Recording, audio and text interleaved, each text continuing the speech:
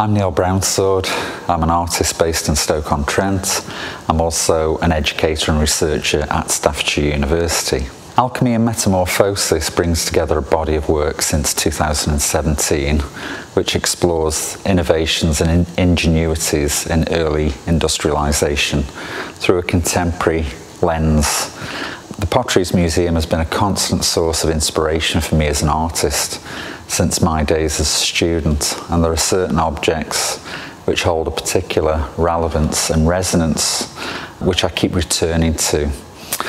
I'm fascinated by that transition from a craft ceramic industry into a full-blown ceramic industry, and the innovations and ingenuity which arise just through, I suppose, curiosity and empirical testing, but also drawn to objects which talk about that process of discovery, things which haven't particularly worked out, the journey which does encompass failure, and without failure none of this perfection would have ever been achieved.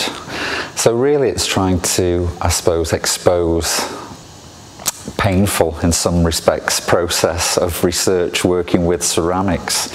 From some of the collections you can see the archaeology. I've used a lot of wasters which talk about, the instability of certain materials, the irregular temperature of the kilns to fire those materials, and some of these things have deformed and collapsed in the kiln. But for me, these objects speak of that tenacity involved within the perfection process. Without that knowledge and how that knowledge develops, these things would never have reached that perfection. So they're very much about telling a human story.